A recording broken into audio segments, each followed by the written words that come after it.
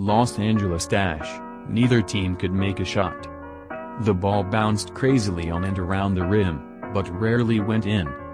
In timeouts, the Suns only talked defense. The Clippers deliberately missed free throws in a desperate attempt to retain possession and fire up a three-pointer. In the end, former Clipper Chris Paul made clutch free throws on a night when everyone was missing. Devin Booker scored 25 points before fouling out in the final minute, and Phoenix escaped with an 84-80 victory Saturday night to take a 3-1 lead in the Western Conference Finals. The Suns can advance to the NBA Finals for the first time since 1993 with a victory Monday night in Phoenix. "We're not looking too far ahead," Booker said. The Clippers rallied from 0-2 deficits to win against Dallas and Utah and reached the West Finals for the first time in franchise history. "It's going to be hard and tough, but it has to be one game at a time," Paul George said. "Play as hard as we can in Game 5. The Clippers struggled with poor shooting in all but the third quarter, when they made 10 of 17 shots to pull within 3 points. They got within one 4 times in the fourth, but could never take the lead in front of a sellout crowd of 18,222 that hung on every agonizing miss. "It was a crazy, emotional game," Paul said. LA shot 32%, 27 of 83, for the game.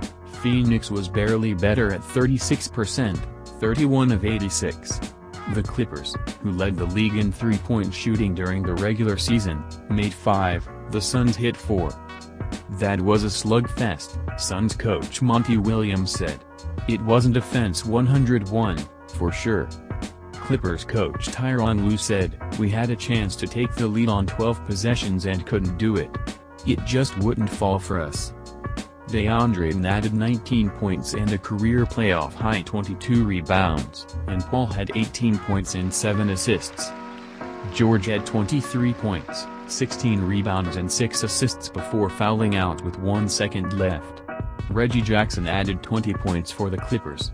Ivica Zubac had 13 points and 14 rebounds. The Clippers successfully challenged a call in the final minute that led to Booker's 6th foul. Terrence Mann scored and they trailed 79-76. The final 13 seconds turned into a free throw shooting contest, with the Suns fouling to try to keep the Clippers off the three-point line. Paul made 5 of 6. The Clippers were 4 of 8. With injured Kawhi Leonard again watching from the suite, the Clippers outscored the Suns 30-19 in the third after trailing by 16 in the first half. Both teams' offense collapsed in the fourth, when the Suns outscored the Clippers 15-14. "It was tough because we fought all the way to get it to a one-point game, and we had looks that we normally make all season and they weren't falling," Mann said. "The game could have easily went a whole different way if we were hitting those shots." Booker picked up his 4th foul early in the fourth, along with a technical for arguing the call.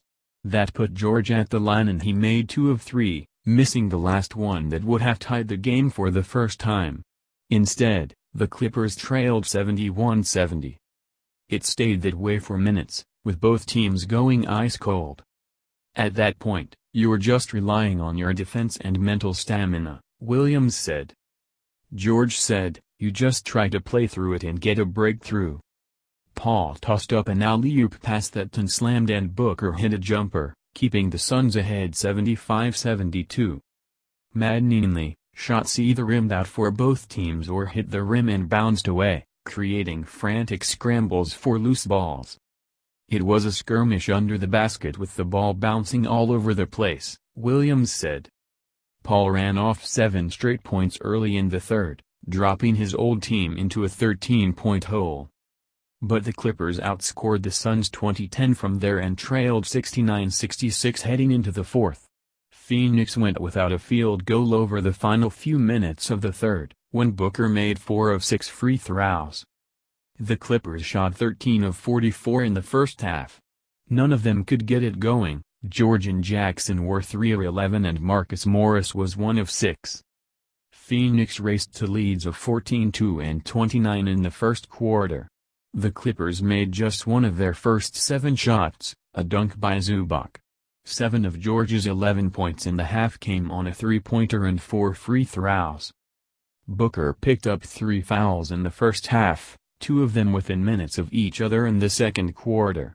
At that point, the Suns were up by 16. To Pioneers Suns, Abdel Nader saw his first action of the series after being out rehabbing his right knee. He was scoreless in 5 minutes. Clippers, George scored his 430th point of the playoffs in the first quarter, giving him a career high for total points in a single postseason. Not so masked man. After missing a layup, Booker ditched the clear plastic mask he'd been wearing since getting his nose broken in a head-to-head collision with Patrick Beverley in Game 2. "You don't realize how much you get hit in the face until after you take it off," he said, adding that he isn't used to playing with it on. Booker said he's not sure whether he'll wear it in Game 5. Tan showed up at the arena wearing a t-shirt of Booker and his bandaged nose. He said, "I was hiding it from you on the bus," Booker said. Tan said, "My boy got all banged up. Just sending a little message. Do as I do." Paul said he was thinking of his 12-year-old son, Chris, when he went to the line in the fourth. "I talk to my son all the time about the importance of making free throws," he said. "How the hell am I going to tell him to stay poised if I don't?"